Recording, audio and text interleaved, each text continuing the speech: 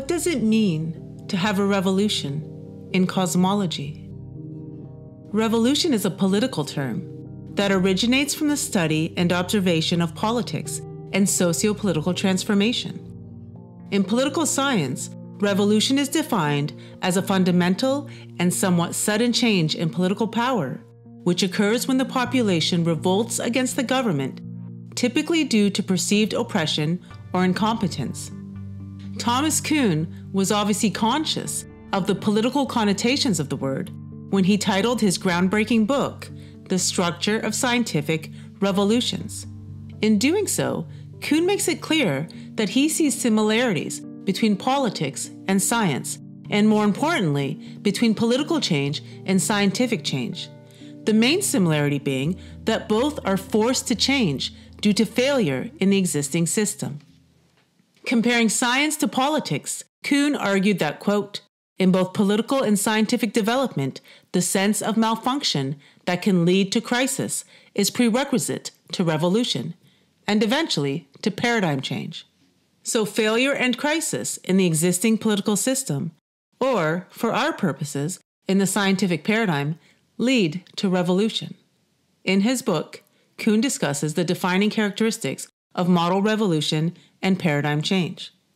For model revolution, these are, first, new models emerge that are fundamentally different than the existing model. Second, the existing model and the new model, or models, speak an entirely different language and are therefore irreconcilable and incompatible. Third, the new model replaces the old and causes paradigm destruction. For paradigm change, the characteristics are, first, the new paradigm is simpler and far less complex than the existing paradigm. Second, the new paradigm is able to solve problems in its field better than the existing paradigm. And third, the new paradigm inspires faith that it can solve future, unknowable problems. Kuhn identifies two important parallels between political revolutions and scientific revolutions. First, in both political and scientific revolutions, revolution begins with a growing sense among a segment of the people that the existing order or system is failing them in some way. With respect to scientific revolutions, Kuhn argues that, quote, scientific revolutions are inaugurated by a growing sense that an existing paradigm has ceased to function adequately in the exploration of an aspect of nature to which that paradigm itself had previously led the way. Second, and more important than the first parallel, in both political and scientific revolution, the revolution seeks to change the institution in ways that the present regime prohibits, and therefore, the revolution must relinquish the existing order, or in the case of science, the existing paradigm, and replace it with something entirely different and better. So essentially, scientific revolutions have two components. First, there is an awareness of failure or malfunction in the existing paradigm. And second, we have the replacement of the failing paradigm with a new one that corrects the failures. In the previous show, I looked at the mainstream discourse on the present state of cosmology and found that by Big Bang scientists' own words, there is a growing awareness of malfunction or crisis in standard cosmology. As we showed previously, in the 1990s, there was one media reference a year to a crisis in cosmology. But by 2019, it shot up exponentially to 130 references per year. This coincides with Kuhn's argument about revolution being linked to an awareness of malfunction or failure in the existing paradigm. However, when analyzing the discourse on mainstream cosmology, we see that Big Bang scientists use the word crisis differently than Kuhn does. For Kuhn, crisis means that the model is broken and can no longer serve as a reliable guide to problem solving due to too many anomalies and contradictions. But when Big Bang scientists use the word crisis, they are referring to a specific anomaly or contradiction, such as contradictory measurements of expansion. For instance, in the second installment of a PBS Spacetime video on the crisis in cosmology, entitled The New Crisis in Cosmology, the host states that the crisis in cosmology, which they define as inconsistencies in measurements of expansion, or the Hubble tension, has gotten worse instead of better. Yet, the host argues that rather than make them rethink all of cosmology, this is actually good news, and he states that many cosmologists are getting excited about the increasing crisis because it gives them an opportunity or reason to improve their measurements of expansion. This suggests that Big Bang scientists are not ready or not willing to question the model outright and instead are fixated on its anomalies. Rather than question the model, they seem to double down on it, and indeed triple down on it, even claiming that anomalies and contradictions are opportunities for new research or new tools in standard cosmology. This is a perfect example of how dominant or mainstream science functions like politics, in that it is dogmatic and unyielding to falsification or change. However, just as in politics, it is the very resistance to falsification and newness that eventually forces science to change. As Kuhn explains, by resisting novelty, normal science, or dominant science, prepares the way for its own change, since crises and problems left unresolved eventually force individuals to look elsewhere for answers and explanations. Ironically, while it's a political term, revolution is arguably more important to science than it is to politics, because politics can have superficial progress through incremental political revisions, such as new policies or new administrations, while, as Kuhn shows, science only truly progresses through revolution and the complete destruction or overhaul of the existing paradigm or system. For Kuhn, the new scientific paradigm does not simply revise the old model, it replaces it. This makes scientific progress a far more revolutionary process than political change, which is not what one would expect. For Kuhn, model revolution begins when serious candidates for a new model emerge that are fundamentally different than the old or existing model.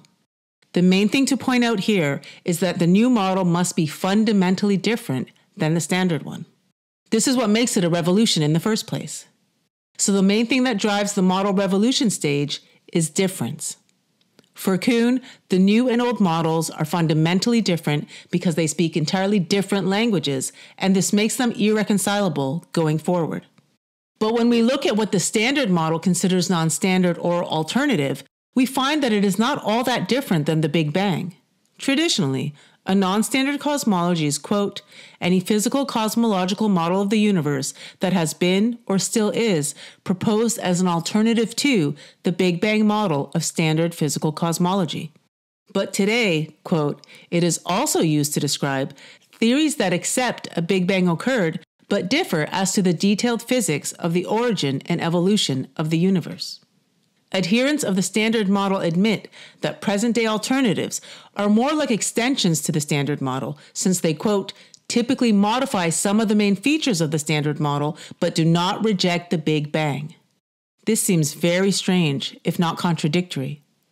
How can something be considered an alternative to the standard model, but also accept the standard model?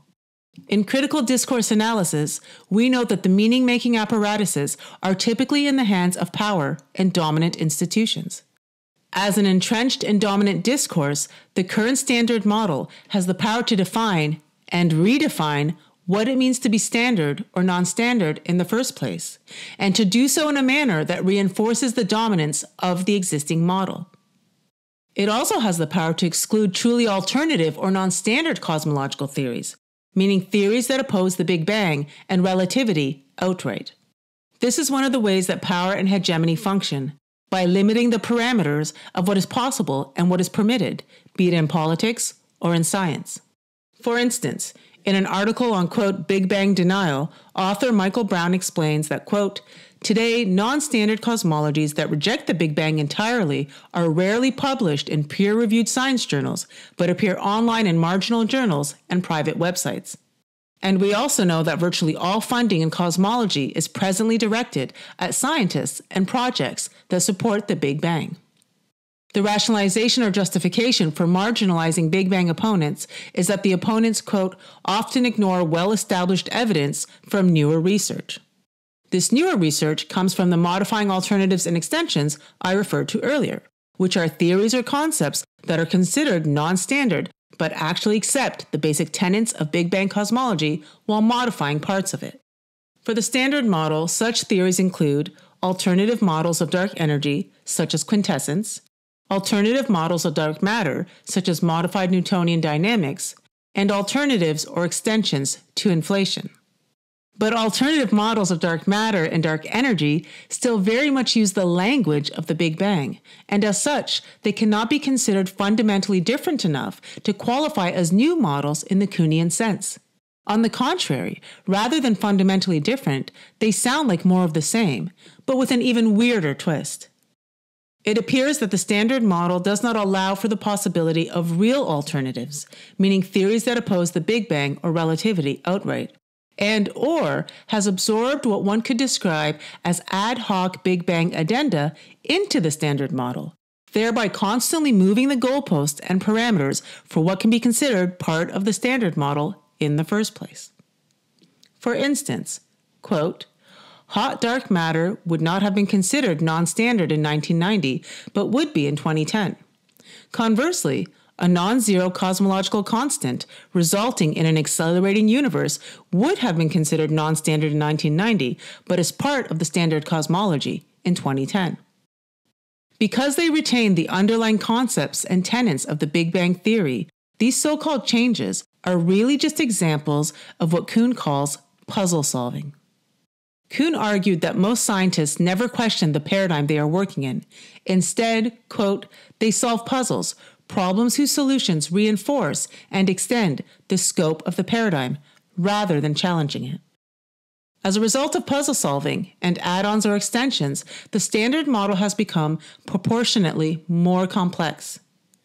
Many would argue that increasing and unnecessary complexity opens the door to even more anomalies and more contradictions, which will only deepen the crisis in cosmology.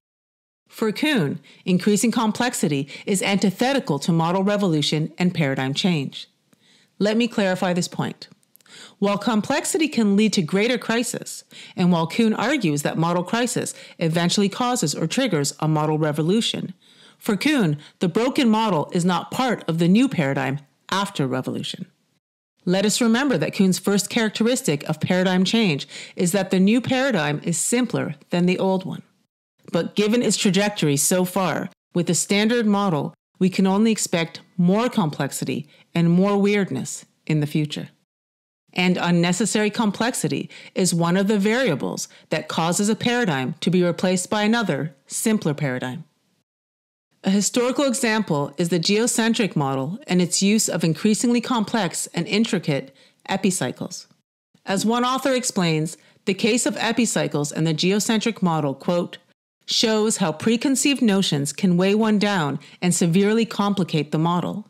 It also clearly points out that when certain features of a model have no other explanation than it has to be that way for the model to work, that the model is most likely flawed or incorrect at its core. The geocentric and heliocentric models are a perfect example of Kuhn's model revolution and paradigm change criteria in action.